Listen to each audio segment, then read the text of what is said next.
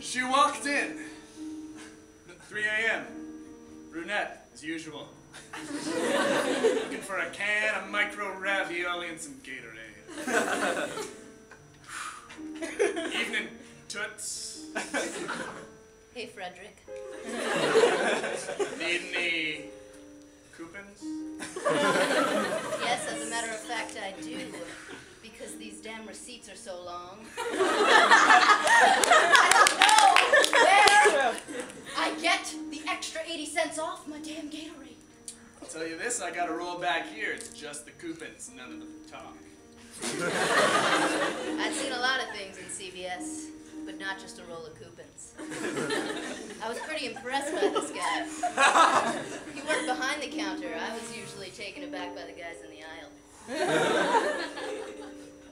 Moose isn't bothering you out there, is he? He just wants someone to wish him a good evening, that's all. Moose hangs out in the wrong aisle, if you know what I mean.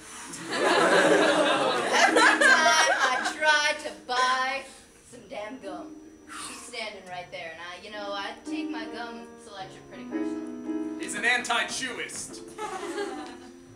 Right in? Moose, go sweep the bathroom! Damn kid's gotta learn his lesson one of these days.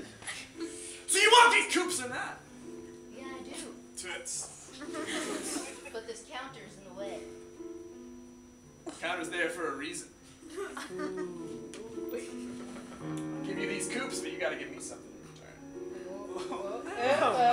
Grow up. Says I owe you $14.99. Make it 15 even. I'll slide you all the coops you want. See, I get my kicks taking the littlest bit away from Mr. IRS.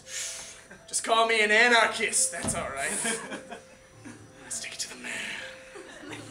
What are you doing? I said you have coops, not my job. These coupons are dated back to 1952. These won't take anything off my bill. He was a liar. She found me out.